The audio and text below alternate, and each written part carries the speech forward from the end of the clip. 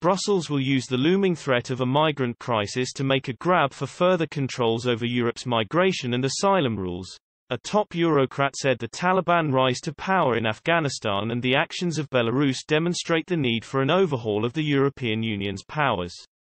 Many EU governments are nervous about the developments in Afghanistan and fear they could trigger a repeat of Europe's 2015-2016 migration crisis.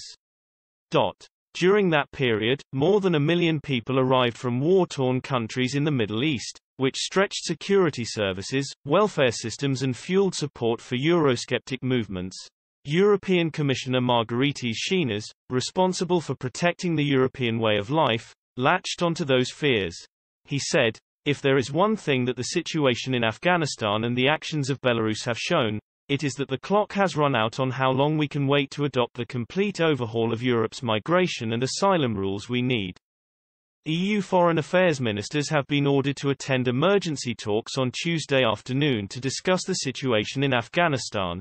Josep Borrell, the EU Commission's top foreign diplomat, said the meeting will act as a first assessment, and that Afghanistan stands at a crossroad. Security and well-being of its citizens, as well as international security, are at play, he added.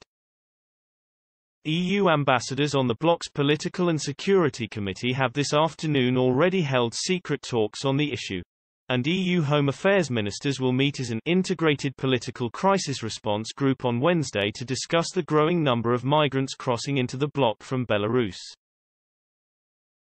Belarusian President Alexander Lukashenko has been accused of fueling illegal migration into the EU in revenge for sweeping sanctions imposed on his regime by Brussels. EU Commissioner Ylva Johansson, the bloc's Home Affairs chief, said the situations in Belarus and Afghanistan require sustainable and predictable solutions for the long term.